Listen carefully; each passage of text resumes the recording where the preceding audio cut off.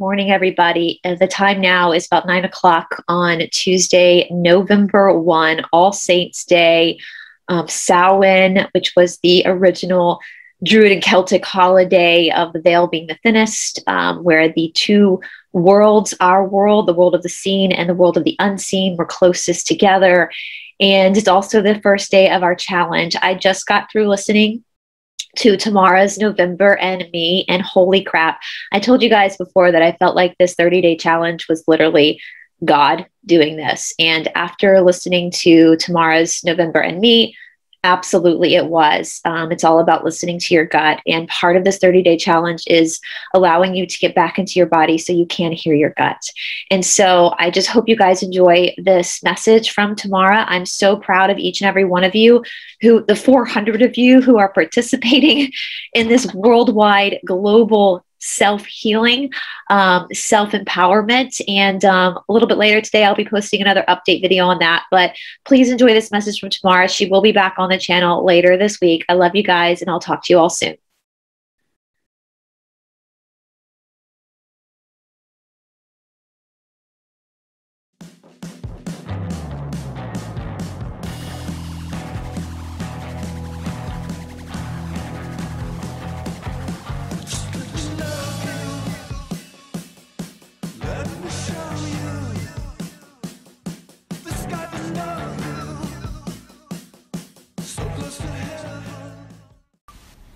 Well, here we are, November.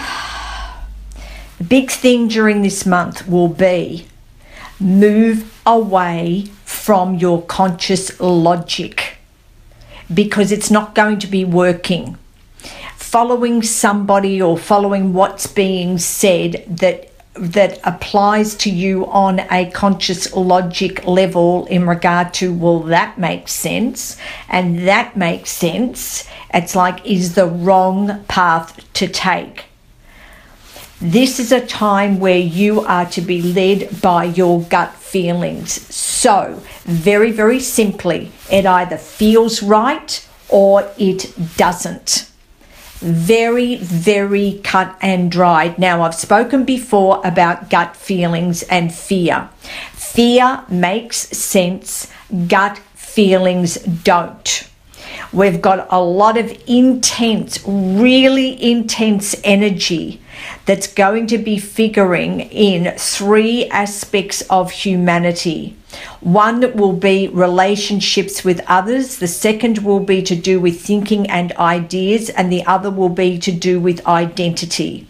These all start on the 1st of November, taking us through until the relationship energy until the 15th, the thinking until the 16th, and the identity through until the 21st. Now, around from the 16th through to the 30th, there's going to be a lot of fired up energy that's going to be taking place to do with relationships, a lot of fired up new ways of thinking, really like in the gut feeling, what's my feeling? Right, this is what I have to do.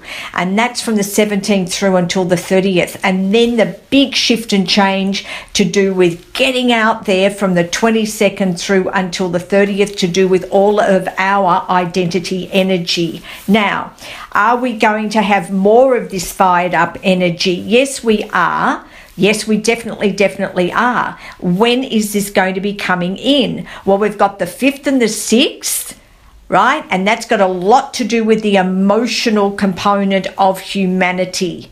So, like getting really fed up is what comes in. The 15th, 16th through until around about midday on the 17th, another lot. But this has got more to do with taking control. And then we've got another lot of energy coming in around that 24th, 25th to do with this. Now, I'm also seeing a big lot of energy to do with big business aspects around the 26th, 27th. So I'd say a lot's going to be happening around money. And to do with business right across the board. But moving away from conscious logic is very, very important. That's how we have been that's how we've been taught to function. That's got to do with our learning. We've learnt to be, things have got to make sense. Conscious logic. We are not here to function from that conscious logic. We are here to function from the gut feelings. And when they brought in the teaching of us having to go into the conscious logic where things have to make sense, they disconnected us from the source. The source is the gut feeling. Now we've got massive rebirth that's coming in, but we're basically having to sit on the fence and just bide our time for a little bit longer. Now people are going, time, how long's it going to be? How much more? How much more do we have to put up with? Well, I want to say to you, let's get a watch. Put a watch on your arm, and then you look down at the watch, and what do you see? You see the time. So you just take it for granted that as you look at the watch, on the watch face, unless you've got a battery that's run out or whatever, is going to tell you the time.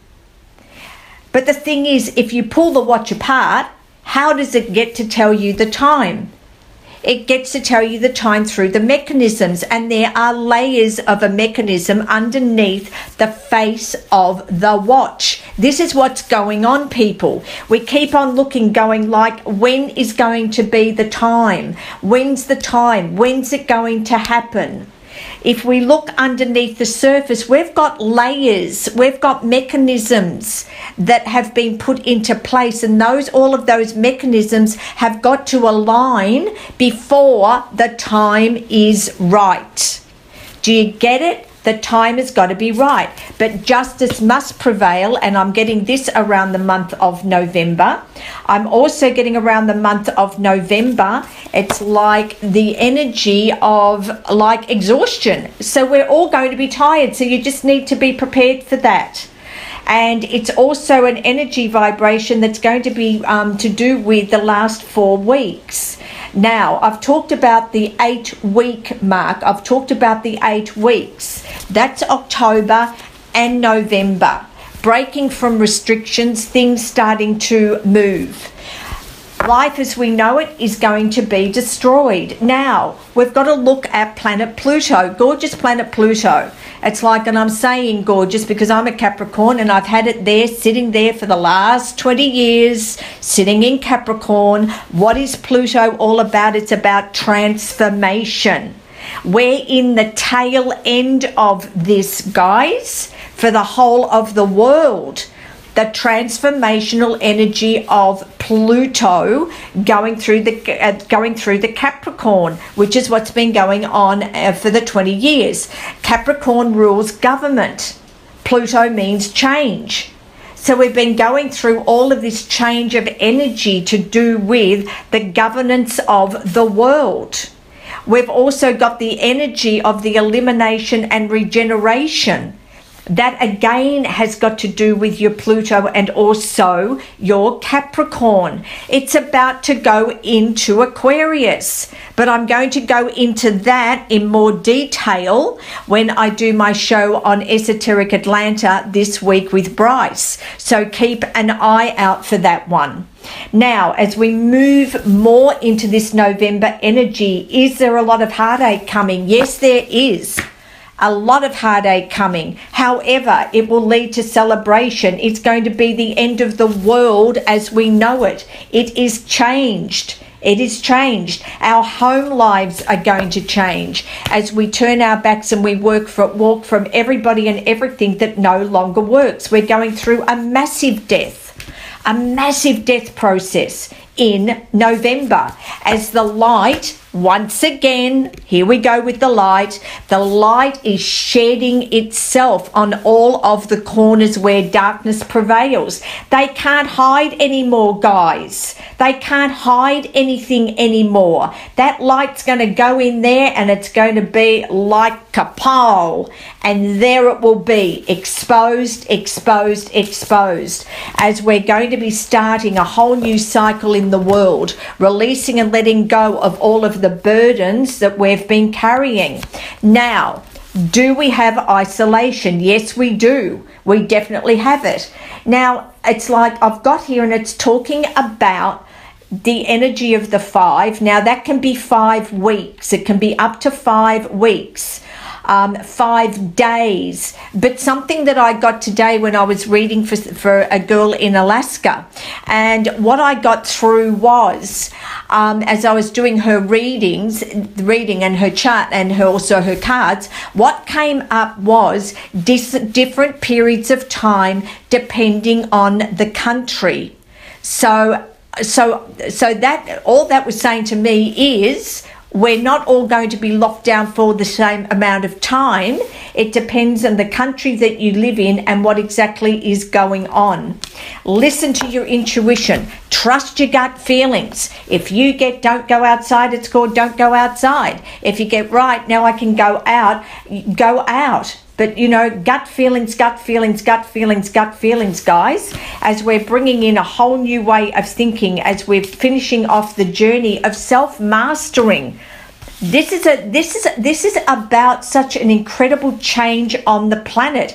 Is there still a lot that's going on behind the scenes? Yes, there is. But they're getting ready to take a new, stepping into something new and going in new directions. A lot of new direction of energy, and there's a lot of determination because it's called, we cannot live with the heartache, the pain, what has been going on, being caught back there in the past. We're going to be taken in a new direction. Take care of your health this month. Really, people, take care of your health. If you need to sleep, sleep. Yeah, because we're dealing with the tail end of this evil energy that has been ruling the world, and that card energy is coming with the other card energy to do with money and things. So money as we know it, things as we know it, it's like won't be as important as they have been in our lives in the past. And the thing is, if they have been, we've got to look at the soul's energy. The more advanced the soul is, the more in harmony the individual will be with what's going on in the world. The younger the soul, the more they'll be wanting to hang on to things, wanting to money, the things, the materialistic things. Yeah, I mean, if you're living on your own, what do you want? A huge mansion? What are you going to do? Live in one room at a time? If you're living on your own, you need a smaller space. You don't need a mansion. All we need is the mansion of God, is what I was just told. That's it. All we need is the mansion of God. When that Pluto moves into Aquarius, life as we have known it will be a thing of the past. When does Pluto move into Aquarius? The 23rd of March 2023. And if you look at it, what have we got? The 23rd of March 2023. 23rd March, the third month, year 2023. 333. The 23rd, 2. What year? 2023. 222. Big time. I can't wait. Now, we are going to have audacious victories, but boy, oh boy, is there a battle? And it's like, and they're still having to stand the ground. We're having to stand the ground. In comes the energy vibration here, the card to do with Donald Trump. So we've got him coming in. Whatever you do, do not make a foolish move. If it feels right, do it. If it doesn't, don't. Lies that we have been told, all of the lies are going to surface, and it will be the cutting, releasing and letting go of everything that is no longer relevant. No longer relevant. Now, is there going to be the anger? Not with you guys, because you guys already know.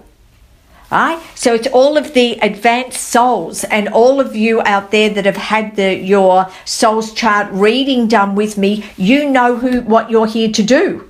You know. And your soul has been waiting for this, as I've explained to you when we've done our sessions together.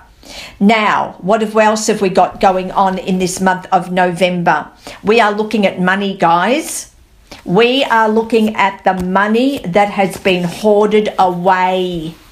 and so many people are going to absolutely lose their shit when they realize what has actually been going on and how we have all been slaves to the financial system of feeding them all of the wealth. And then we've got this incredible heartache. And I don't know whether this is going to come out in November, but it's all about the children. It's all about the children. But guys, what have we got? We're still at the crossroads. We're still at the crossroads. We're being pointed in the right direction. We just have to be ready for the right time. Remember that analogy that I just explained to you about the watch. That's what it is all about. And Spirit just said to me, yep, that's right. Watch and see. Just watch and see, because it's about to happen. And we come out at the end of the month with a lot of victory, but we still have until now, until the 23rd of March of next year, for planet Pluto to move from that Capricorn into the Aquarius. And as I said before, the Aquarius energy is all about freedom. All about freedom. And Pluto is going to be about serious transformation to do with the freedom of humanity. So love you all, and it's like an onwards and upwards, and I can't wait to do the December to see what comes up and what the journey has been as we've gone through all of this November challenging vibration. But guys, trust your gut feeling, trust your gut feeling, trust your gut feeling, trust your gut feeling. And if you don't know what your gut feeling is when you question things, okay, I don't know what to do. I don't know what to do. However, if there was a part of me that knew the answer of what it is that I should do, what would that part tell me to do? If your answer that you get is, I don't know, then you go, cool, okay. It's not that I don't know.